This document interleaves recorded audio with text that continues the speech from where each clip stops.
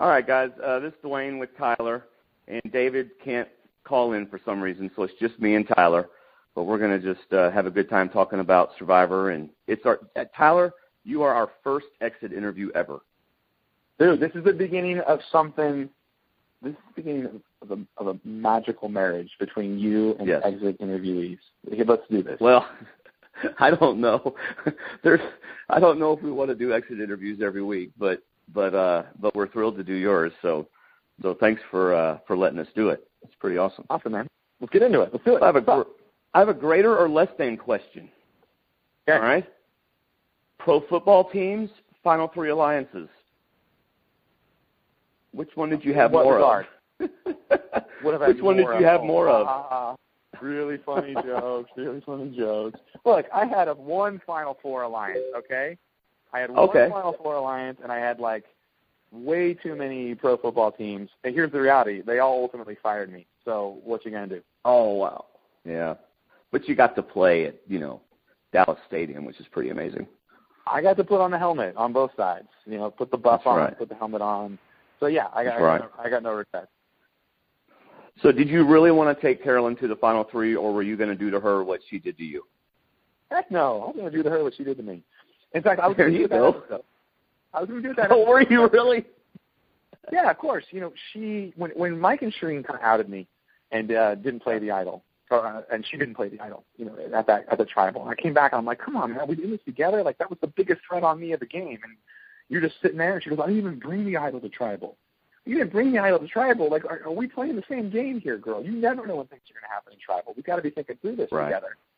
And so when she kind of like that doubt ran through my mind. It's like, yo, this girl's not thinking about anything other than herself, which is okay. Right. Like, it's Survivor.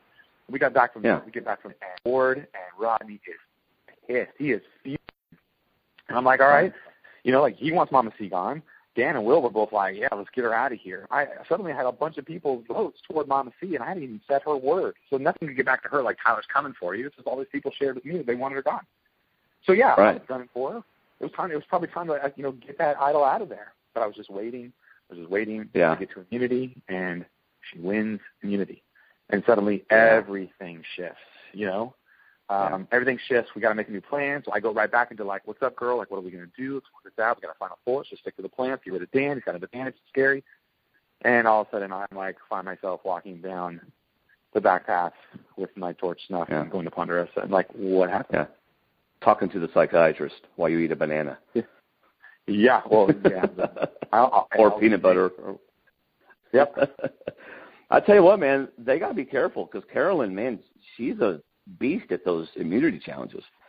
So she is. They're going to have to be careful. I'll say that. Like Will and Rod and Sierra haven't done a whole lot in immunity challenges.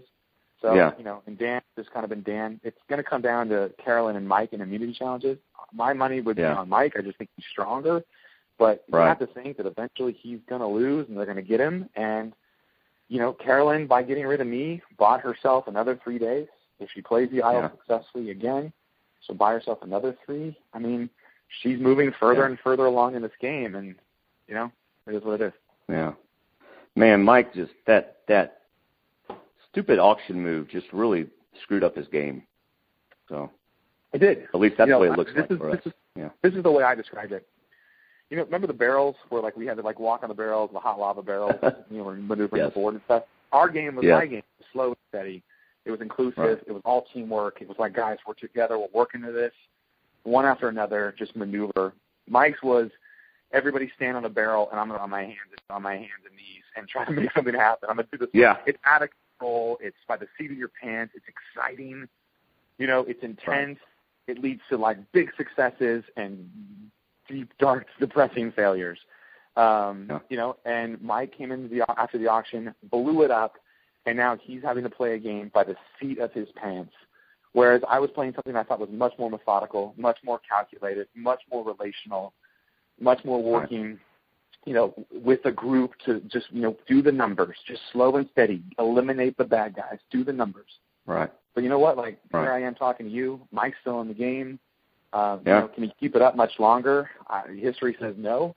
So, but he outlasted me. We'll see. I got to hand it to him. Yeah. So would you describe yourself as a chaos cast type of player where you like to poke and prod and then watch what happens? Yeah, maybe a little bit. But, for me, it wasn't about, setting people off. It was more about kind of, laying the foundation. Everybody's like, oh, you got Will fired up. You got Will all fired up, and that's why he went off on Shereen. The reality was Will was in my alliance. Shereen had been walking around talking about, hey, this, he may have hit food.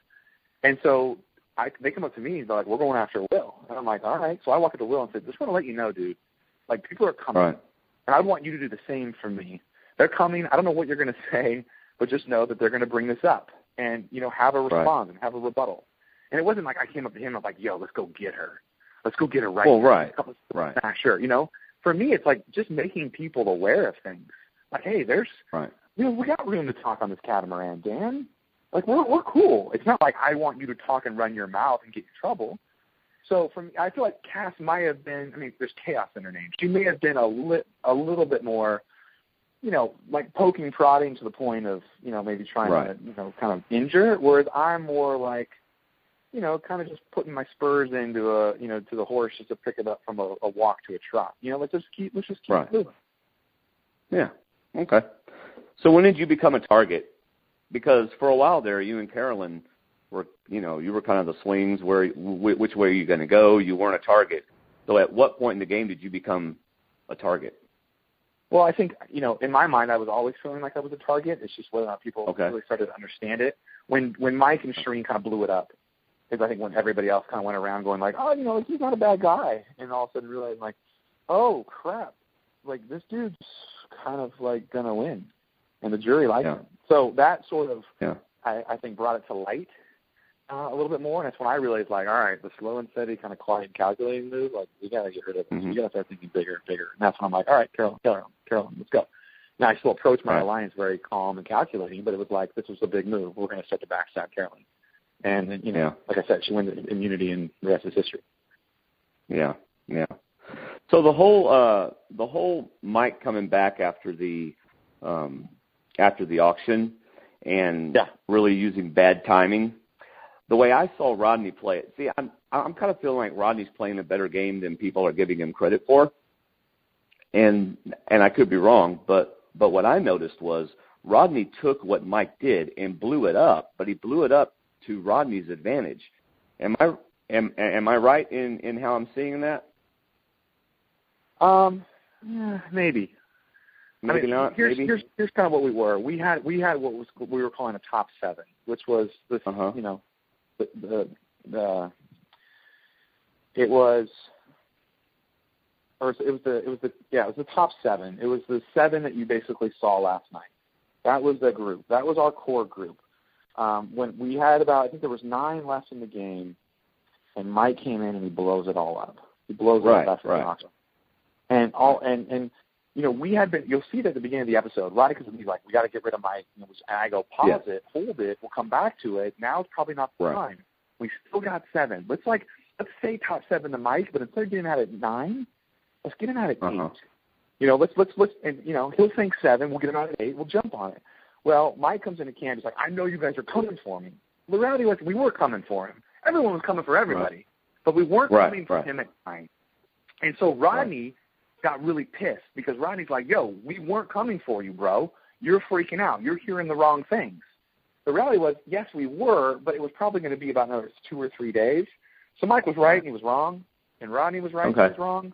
But it led to a big explosive, like, I don't believe you, and you don't believe me, and you're a liar, and you're a liar. And then Mike got more and more frustrated. Rodney got more and more frustrated. I got the heck out of Dodge because I don't want to sit there and listen to all that. And, it led to Mike being spun off and being completely ostracized from the 7, which turned into a 6 now with Mike, scrambling. Right.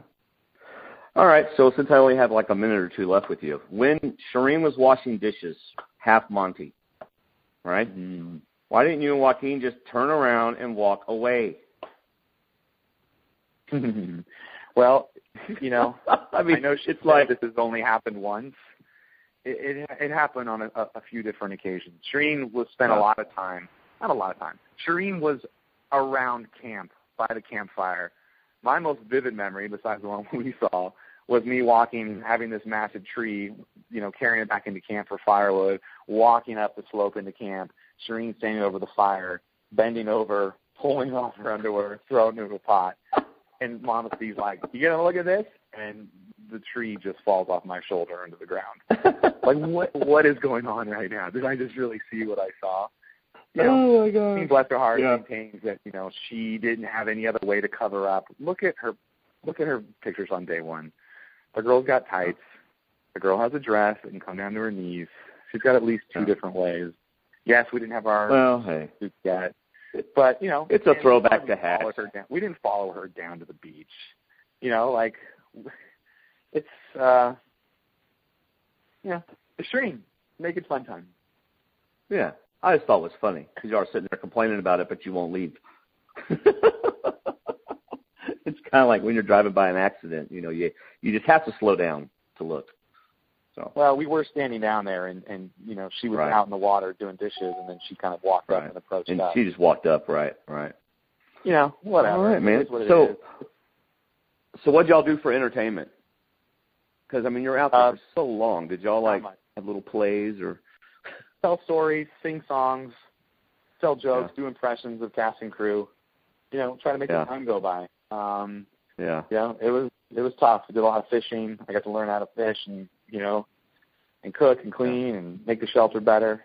Their days are slow. They're purposely slow so that people start to run their mouths and get in trouble. So, but all in all, an opportunity I'll never look back on with any regret. A fantastic experience, lifetime of memories. And you got a Survivor Talk with D&D T-shirt. I mean, what more could you ask for? Yeah. What more could you ask for out of a Survivor experience? I could have asked for that and the money. That. Yeah. Oh, really? I'm just saying. I saw a picture of Mike Holloway. I'm just saying. Yeah. Mike got an autographed shirt, and so did. Well, my mind went blank. I don't remember her name now, and she's going to kill me. Portia. Well, good to chat with you, man, and tell your partner next time get on the horn when I call in. We'll talk a little bit more. That's right. What's up with that? All right, man. You have a great time with the rest of your interviews, and looking forward to watching the rest of the season. All right, bud. Great chat. All right. Bye-bye. Later.